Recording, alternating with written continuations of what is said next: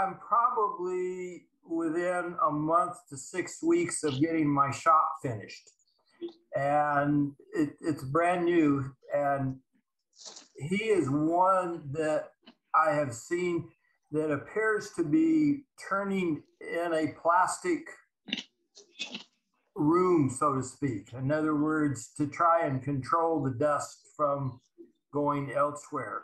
Are there other people that are also doing that, and how advantageous is it to where, is it something that at this point, it would not be that hard for me to design into some minor framing to allow, say, a plastic wall behind me and beside me? Do people find that advantageous, or is it pretty much a waste of time? Dean Grimes has a similar setup that I know of. All right. I had that at one time in my other shop. Yeah, look behind me and see what I've got covering up my workbench. So the shavings, because the shavings will go over my shoulder. So I've got material hanging up behind me in my shop. Yeah. Yeah, the biggest benefit is limiting how far the shavings travel. Yeah. Not necessarily the dust so much, but just keeping the majority of shavings contained into a smaller area so you're not having to sweep them off all your workbenches and everything like that.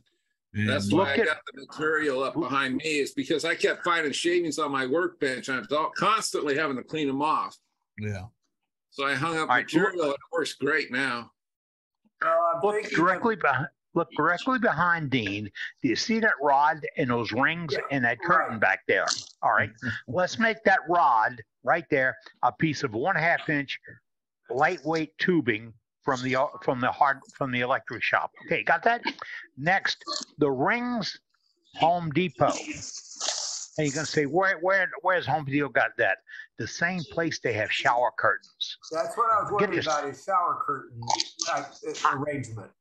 I had them. It gave me a 6 foot long every piece, night, and I could slide it back and forth on that rod. It didn't weigh enough to pull it down, and from where it was at to the floor, to below knee level was perfect to keep the shavings. My problem would keep them off anything. It was the fines that would get in the air, go over to where the bolts, nuts, screws, clips, and all that was sitting there, and it wasn't climate controlled and rusting. So think about shower curtains. Get a cheap one at Walmart and play with that, the stick, and you might be surprised at how well it'll work. I have 11-foot ceilings, and I did the same thing in my shop. If you look at my past demos, you can see it. You spotlight me.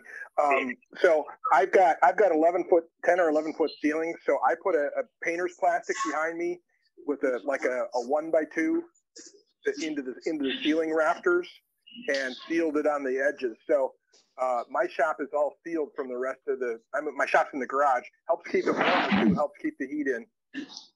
But the problem with the shower curtains is you still have an open space for dust and like Eddie said, fine particles and fine shavings can get out. Just not long enough. Yeah, and they're not long enough. So unless you're in a space with a short ceiling, where your ceiling is only a foot above your head or something, then you're gonna have to use something else. Yeah, I did a video and it's up. I used PVC frames and plastic that. Well, you used to see people use a lot of it to cover their tables with. You can pick it up at Walmart or just about anywhere. And you can make them to the size you want. I saw in the chat, Gary from Oklahoma had a question. What was your question? I just saw it in the chat here as I think he's talking about the plastic that you have in your shop along the walls. To try and contain chips and all of that. How valuable did you find it? Or how valuable do you find it? How important is it? Oh, okay. What it is it's take care, Happy New Year. It's vapor barrier plastic that you get at your hardware store. They use it when they build your house, and they put the vapor barrier in between the walls. I went to Home Depot and I bought a roll. And the roll is, I don't know, meters and meters, probably 100 meters long. And it's actually double wrapped. So when you cut it, it's folded. So it's not just 6 feet, it's actually 12 feet tall. And then it's something like 100 meters or 100 yards long. So, I mean, once you get a roll, you have vapor barrier for a lifetime. And I vapor barriered my ceiling, so nothing went in the ductwork or in my furnace. I vapor barriered my shelves, so I didn't have to constantly clean wood chips and dust off my shelves. Now I get minimal dust on my shelves, but at least I'm not having to clean the wood chips off the shelves every time I turn my lathe on. And then also I have some that go around the side of my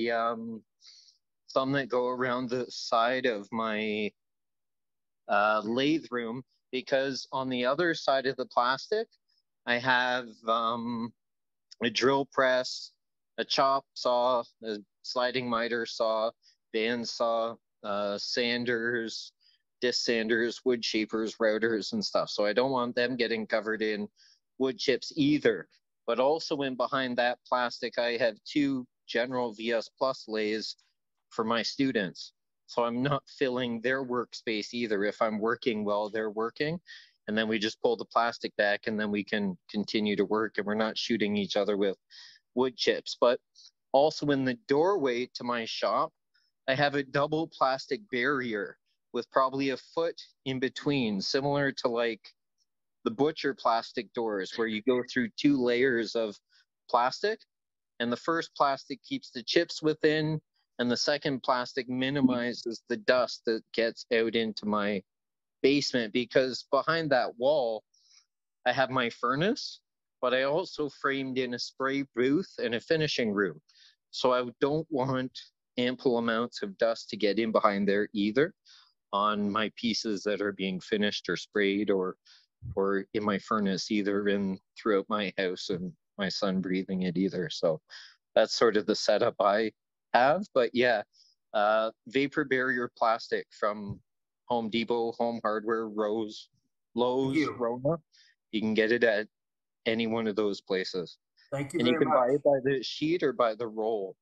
I bought it by the roll just so I didn't have limited space where I had to tape sheet to sheet.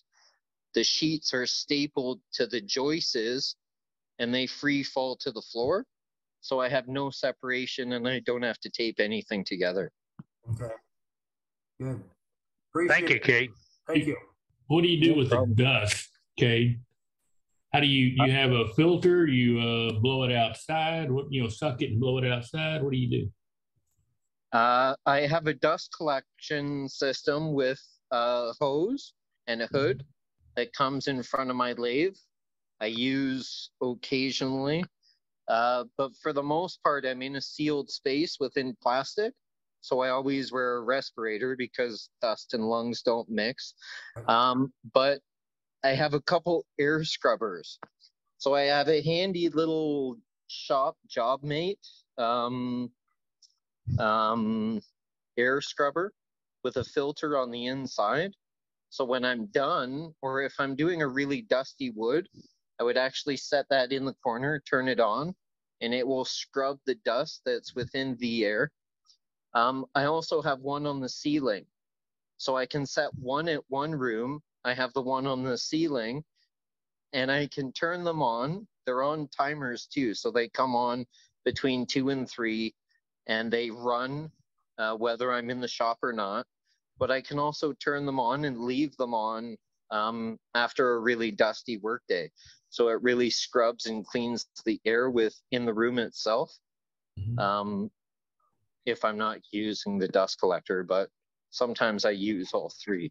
So, and it works well. It seems to work well for me in my smallish confined area. Thanks. Yeah, thanks.